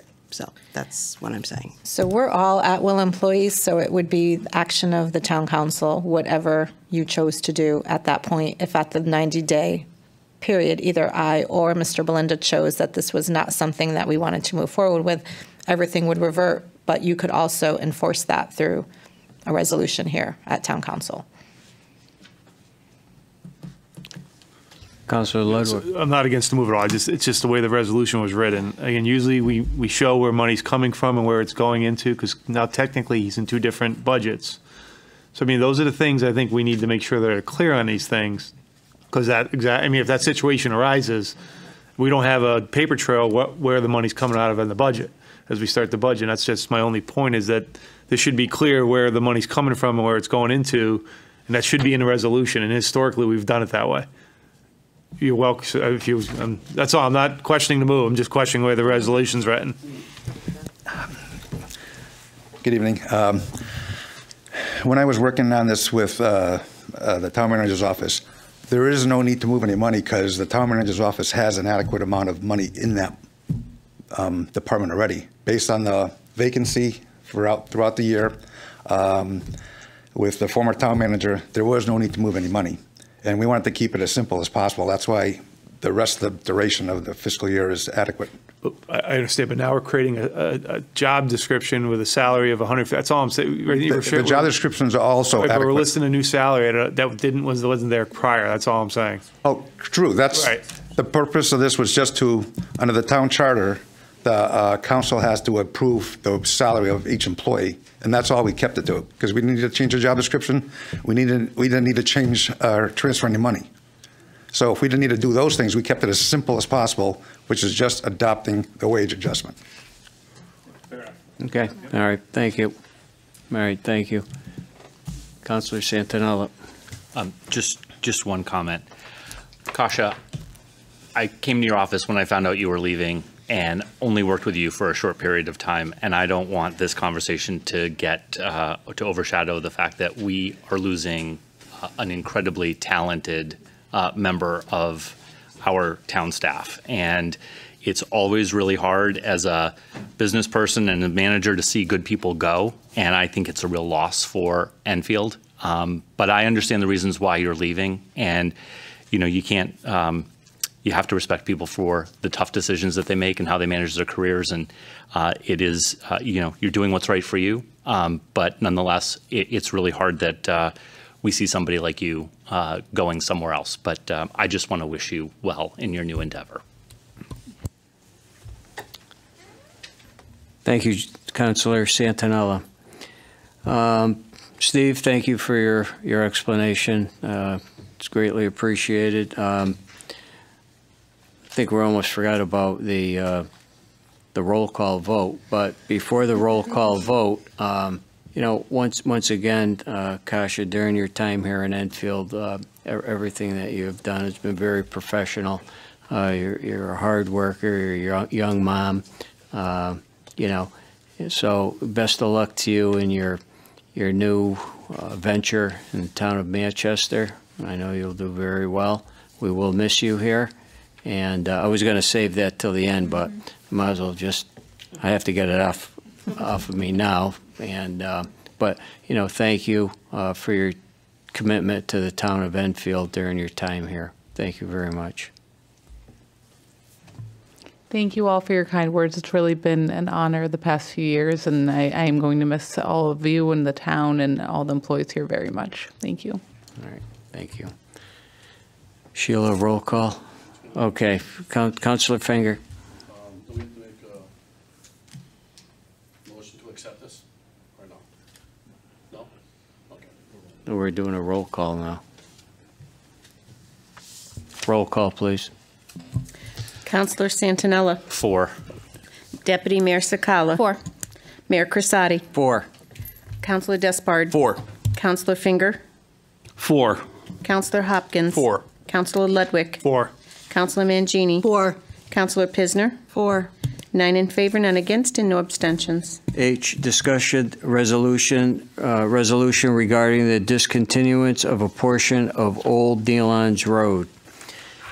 Whereas the town of Enfield has received a request from the owners of 74 Town Farm Road, Joseph C. and Jacqueline C. Bosco, to discontinue pursuant to Connecticut General Statute 13A-49 a portion of Old Nealon's Road. And whereas Mr. and Mrs. Bosco own the property on both sides of the portion of Old Nealon's Road to be discontinued. And whereas the area of Old Nealon's Road to be discontinued is shown on the attached map, and whereas the council referred this proposed discontinuance to the Planning and Zoning Commission for a report in conformance within the requirements of the Connecticut General Statute 8-24, and whereas the Planning and Zoning Commission at its meeting on March 10, 2022 voted unanimously to send a positive referral to the Town Council. Now therefore be resolved that the Enfield Town Council hereby approves the discontinuance of the portion of Old Nealon's Road as shown on the attached map, prepared by the Town Attorney's Office, date prepared March 16th, 2022. Councilor Mangini. Second. Deputy Mayor Sakala. Any discussion? Okay, Sheila, roll call. Councilor Santinella. 4. Deputy Mayor Sakala. 4. Mayor Crisati. 4. Councilor Despard. 4. Councilor Finger. 4. Councilor Hopkins. 4. Councilor Ludwig. 4. Councilor Mangini. 4. Councilor Pisner. 4. 9 in favor, none against, and no abstentions. Aye. Discussion resolution, the resolution to repeal the Town Council Resolution Number 4095 to withdraw from the Memorandum of Understanding by and between the Town of Enfield and the Fire District of Enfield regarding tax assessment agreements.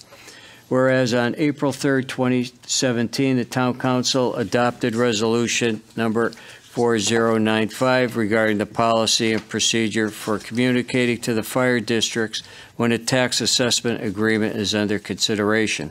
And whereas the above noted resolution further authorized the town manager to execute a memorandum of understanding with the fire districts. And whereas on April 20th, 2017, the Enfield town manager and the chiefs of the 5 fire districts executed a memorandum of understanding by and between the town of Enfield and the fire districts of Enfield regarding tax assessment agreements. And whereas the town council wishes to repeal Town Council Resolution Number 4095 and further wishes to withdraw from the MOU. Now therefore be resolved that the Enfield Town Council hereby repeals Town Council Resolution Number 4095 effective immediately, and be it further resolved that the Town of Enfield hereby withdraws from the MOU effective immediately, and be it resolved the town manager is authorized to send to each of the fire districts a written notice of the town's withdrawal from the MOU. So moved. Councilor Mangini. Second. Deputy Mayor Sakala. Any questions or discussion regarding this? No? Okay. Sheila, roll call. Councilor Santinella. 4. Deputy Mayor Sakala. 4. Mayor Crisati. 4. Councilor Despard. 4. Councilor Finger. 4. Councilor Hopkins. 4. Councilor Ludwig. 4. Councilor Mangini. 4. Councilor Pisner. 4. 9 in favor, none against, and no abstentions. All right, we're going to move to public communications. Any person wishing to speak in front of the council? Anyone? Going once, going twice. Public communications are closed. Councilor communications, Councilor Finger. Yeah, through you to the town attorney. I got a couple questions, but we didn't have a chance to when you gave your report. Was these actions, lawsuits against the planning and zoning and wetlands happen after the approvals of both parties? Yeah, that's how it works. The approval happens, and then within, I think, 15 days, the abutters or other persons who are not happy with the approval can go to court to try to have it reversed. So really, at any time, he can start that building, and even though the lawsuits are going on, he can start these buildings if he wanted to, or this building, excuse me. That's generally how it works. The applicant, once they have the permit, they can take their risk if they feel comfortable that they're going to prevail in any appeal. I'm not sure what other impediments there might be, but the fact that there is a zoning appeal or a wetlands appeal in Superior Court would not preclude further progress on the project. All right, I would just think that maybe he would, consider just holding off till everything was done. That's all. Thank you. Councilor, Deputy Mayor Sakala. I was going to save mine for the end. So, Kasha, good luck. We will miss you, and I'm sure you will be very successful in your new role. So come back and visit us every once in a while, even though Ellen's not talking to you. Yep. Councilor Santinella. Sorry, this was on my list earlier. We had this note here. My note was to follow up on the traffic light outside of Enfield High School. This is. Are we going to go over this, or you just left it for us for our own information? I can take it and read it. That's fine. I just have not had a chance to go through this. Well, it's probably, I'll acknowledge for the viewing public that at the last meeting we had the former Board of Ed chairman question the status of the light that he believed was approved for Enfield Street. The research indicates that there is a quite robust discussion about it, but at this point it is not recommended that a light go in based on the traffic study review that I supplied to members of the town council and the input from the people who have weighed in on that. So at this point, we won't be pursuing that through the State Traffic Commission. Okay. Councilor Hopkins. Thank you, Mr. Mayor. Just very briefly, I know that it was kind of implied earlier, but through the mayor to the town manager, I would make a request for a resolution to change the way that the cost-sharing grant money is dispersed going forward. It seems really inefficient. I don't see a downside to changing it. I don't really see an upside to how it was done originally, so I would make that request, and hopefully other folks would support that as well. Thank you. Thank you, Councilor Hopkins. Any other comments? Councilor Ludwig. Again, through the mayor and town manager, I know you answered the question, but still at some point, I mean, the human trafficking, I know Chief, Riggett doesn't feel she can give the presentation, but I still think it's such a huge issue that I'd love to see us be a leader on, and I know you're looking into it, but if we could at some point have a 6 to 7 on how, so people recognize and how just tragic it is. And it does happen in Enfield, and it does happen in the surrounding area. And so just wanted to throw that back out. If you don't have an answer now, that's fine. We do have a semi-answer. So Chief Riggett has been exploring professional opportunities because she doesn't want to be the one to speak on it. Yeah. She's going to facilitate it. But the 2 or 3 that she has been trained by, they are not releasing their PowerPoint. So she is now, in conjunction, I think, with the police department, trying to find someone to come and speak to the issue outside of those professional development circles that she's been engaged in. Perfect. So it's more of a appropriate overview for the general public. Yeah, that's great. I think it's very important. And we've unfortunately had a run of Narcan, saves or administrations, and people don't realize that our staff, meaning the police, the firemen, and the EMS, and others, and I know the social workers involved as well, they do more saving lives than they do putting lives in general. And I think, it's hard when someone's in that situation, but we've luckily seen a few people actually go and take care. When you talk about mental health and a lot of things, you know what? Those folks with the courage after that situation to actually go to the hospital and get care, and there's a start, and hope can't be a bad thing. So, those are things that are going on every single day, and the amount of Narcan saves have been scary, and I think people need to understand that. And, we're doing that every single day. And I think that's part of this. So it's sort of the theme that, unfortunately, it is happening here. And we do a pretty good job of trying to address it. Yep. So thank you. Anybody else before we call it a night? Motion to adjourn. Second, Councilor Mangini, Councilor Hopkins. Good night, everyone, and have a good weekend. Thank you.